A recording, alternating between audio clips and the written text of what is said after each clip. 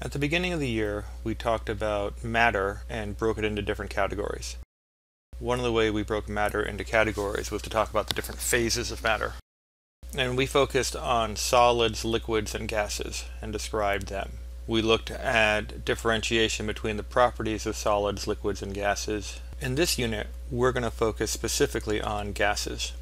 As a reminder, we described gases as having particles that are far apart from each other, and that they didn't have any definite shape or volume, which means that they can conform to the shape or the volume of the container. The text also describes gas particles as being very compressible. If we were to look at a sample of gas, by definition the particles would be far apart from each other. So that means there's a lot of empty space between particles, so if you squeeze them together, there is space for them to move into. Likewise, the particles like to be apart, so by spreading them out, they're very comfortable to spread out and fill up an even larger volume of a container. This would be why if you opened an oven that was baking chocolate chip cookies, the gas particles leaving the oven will eventually fill the entire kitchen, and you can smell the chocolate chip cookies everywhere in the kitchen. Solids and liquids, by definition, have particles that are very close to each other, so there's no space for the particles to squeeze in even tighter. And because the particles are close together, they actually attract each other. It's very difficult to make them expand and take up even larger space. The behavior of gases is defined by something called kinetic molecular theory.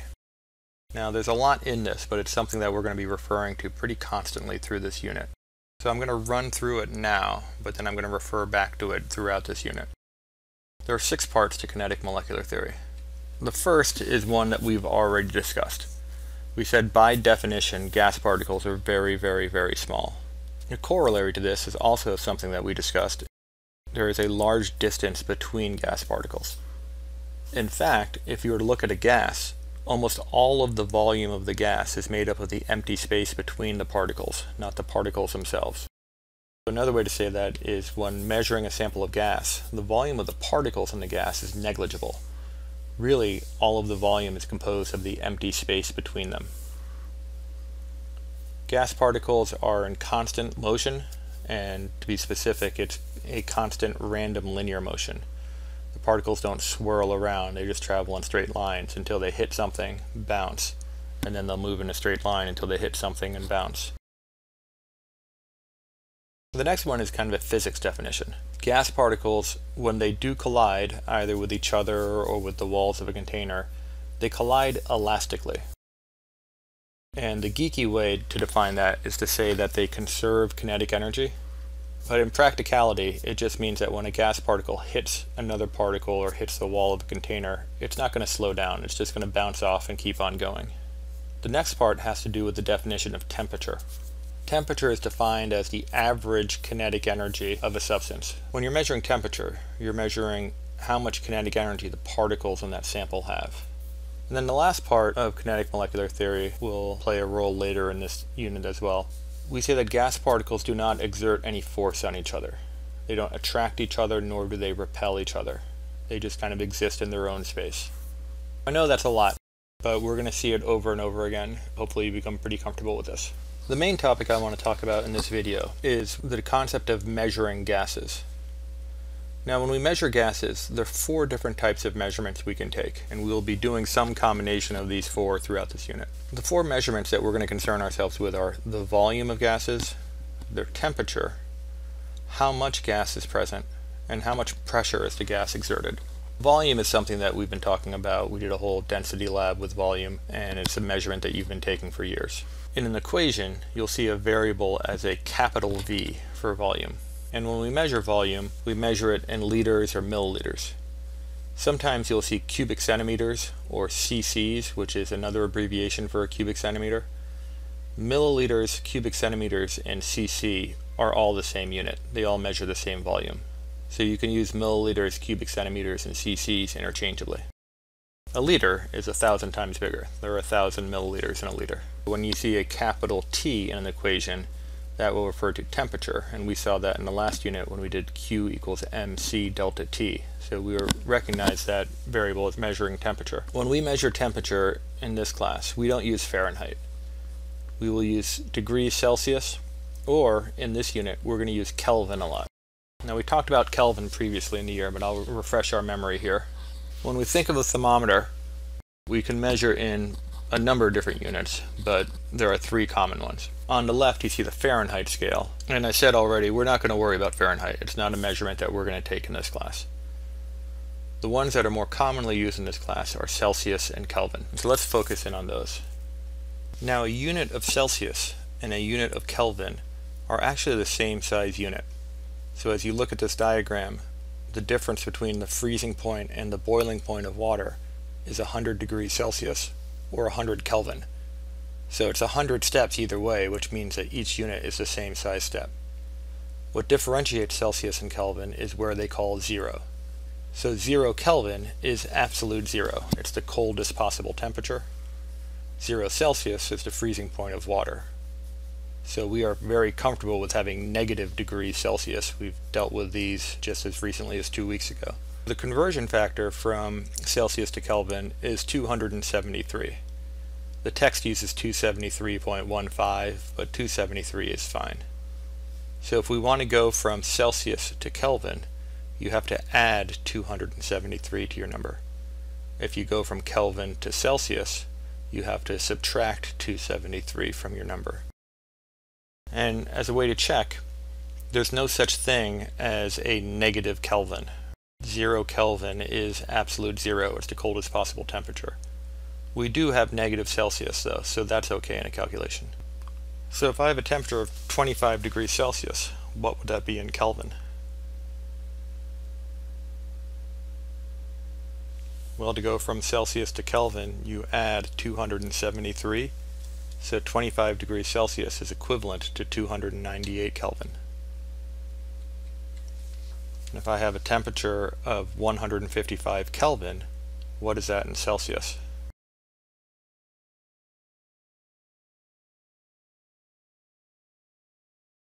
Well, to go from Kelvin to Celsius, you have to subtract 273. So that would be equivalent to negative 118 degrees Celsius. Again, negative Celsius is okay, negative Kelvin is not.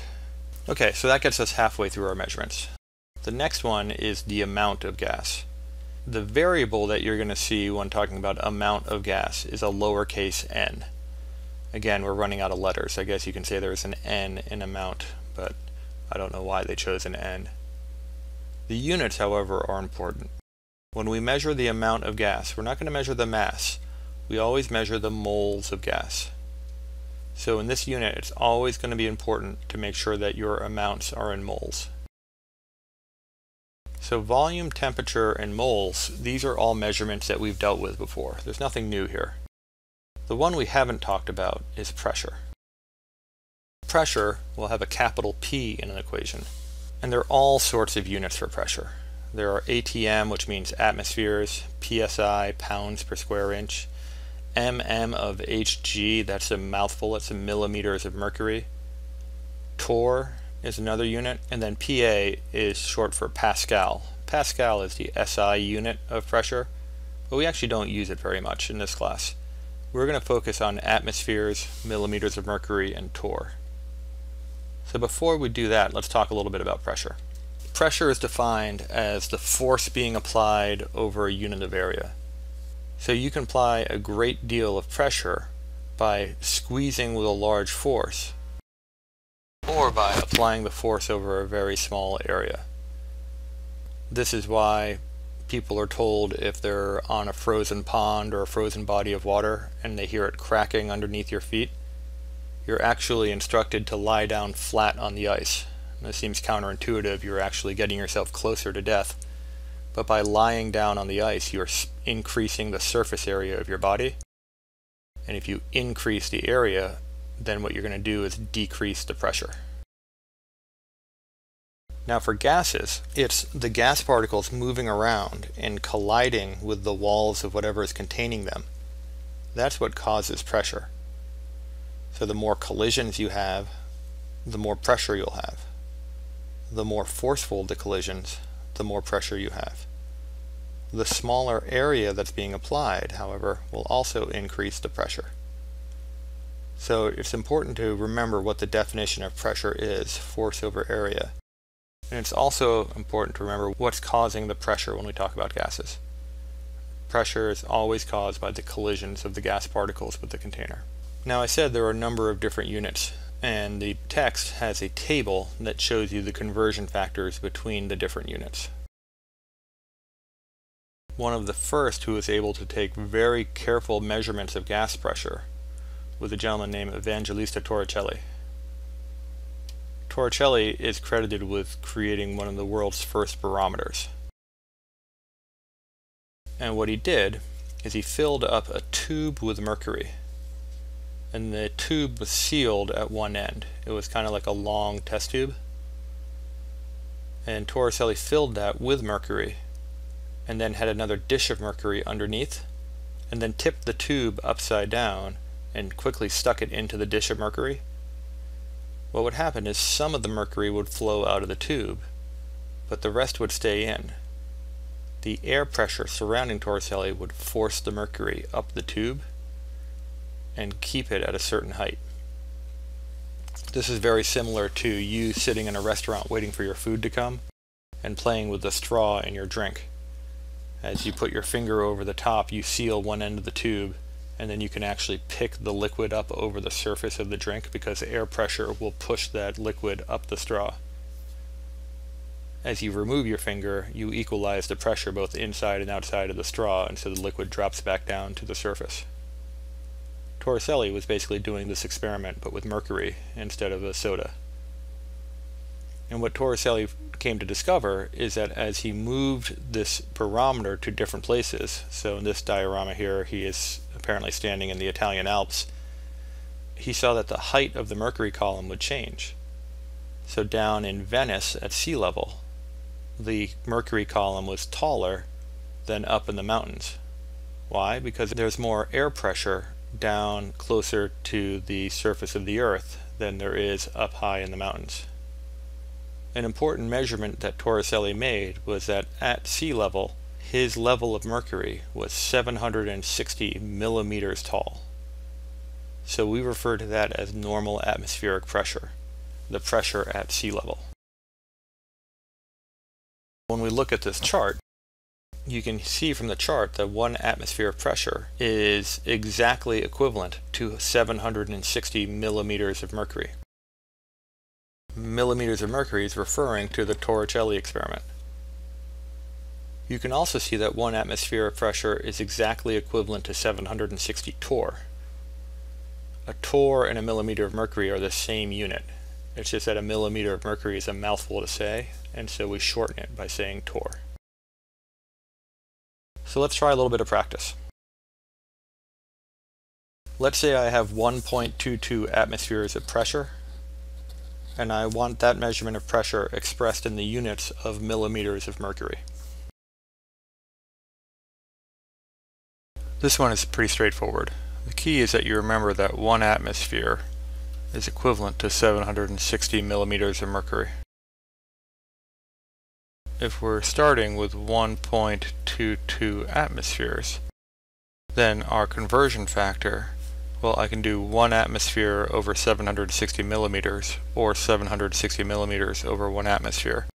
I'm going to put the millimeters of mercury on top. And then I'm going to divide it by 1 atmosphere. And so my atmospheres cancel out. And when I solve this, I get 927 millimeters of mercury.